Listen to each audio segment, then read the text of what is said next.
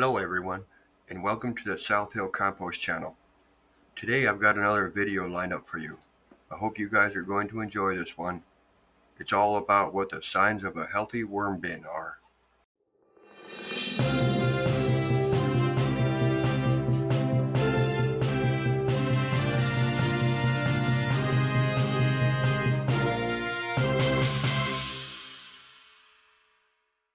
Up first, the worms reproduce. Worms can easily double their population every 90 days given the right environment. So even with only a few worms at the start, you can expect them to multiply and fill the compost bin and eventually meet whatever demand for recycling organic waste that you have. They produce compost. Worms need to eat to produce worm castings, and for them to do this, they first need to stay alive and thrive in your bin. The compost does not stink. A bin with a healthy environment for the worms should not smell foul. If the bin stinks, that may mean that there are too many food scraps that the worms cannot keep up with and they cannot digest. The scraps may be too big to break down, or there is food waste that shouldn't have been in the bin in the first place. Are the worms working fast to compost your food scraps?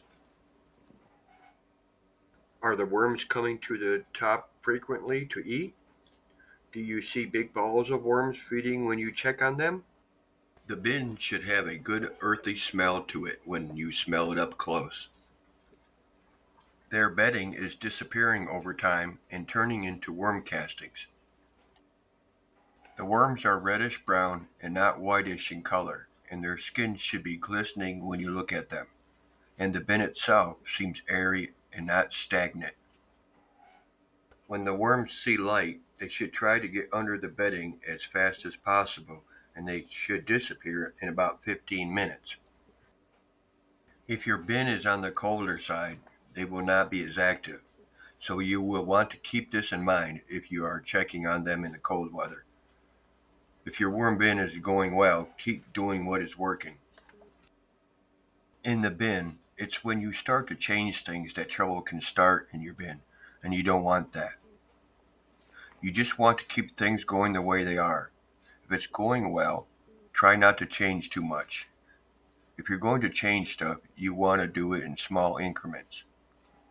Don't change a whole bunch of things at once. Like if you're using one type of bedding and it's working well, then you want to stick with that type of bedding.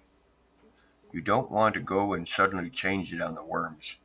That's only going to cause issues most of the time. So you really want to make sure that you're keeping your worm bedding and other things the same if it's working well. It's like the old adage, if it ain't broke, don't fix it.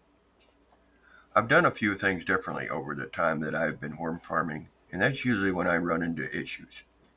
I decided I'm going to try to change something, and I really didn't need to. I like to keep things working the same. I find that works well for me. I think the best thing is to always check your worm bin at least every 2 or 3 days and just check on the worm's health.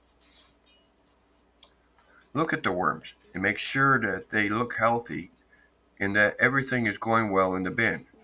It's nice to pick up a few worms and just look them over and just see if they're wiggling around and if they're looking healthy. They should have a nice color to them and they should be very active. So, with that, I'll wrap up this video for today. I hope that you guys have learned something about worm health and how to keep your worms healthy. These are some good little tips that I've learned over time, so I hope that they can help you out too. If you like this video, I hope that you'll subscribe to the channel and give this video a thumbs up. I thank you all for joining me in supporting the channel. I hope you guys all have a great day, and thank you.